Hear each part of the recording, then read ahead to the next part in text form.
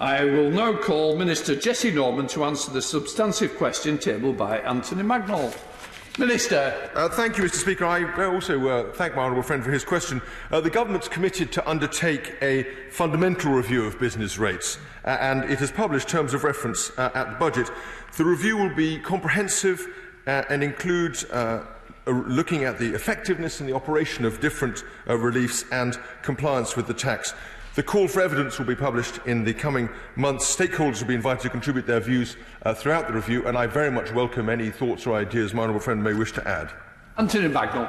Thank you, Mr. Speaker, and can I welcome this government's wholesome package of support for the business sector and for the hospitality and tourism sector, showing that we are a government for the many, not the few.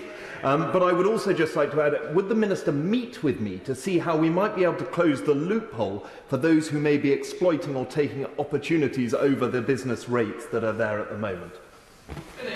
Well, I'm very grateful to my honourable friend for his question, and of course, if there are people who are illegitimately taking advantage of loopholes in the rates, then of course I'd be happy to discuss that. I would remind him that there may well be circumstances in which people are in fact complying with the rules. It's a fiddly area, and I just want to be absolutely certain that we're going after the people we should be. Going over to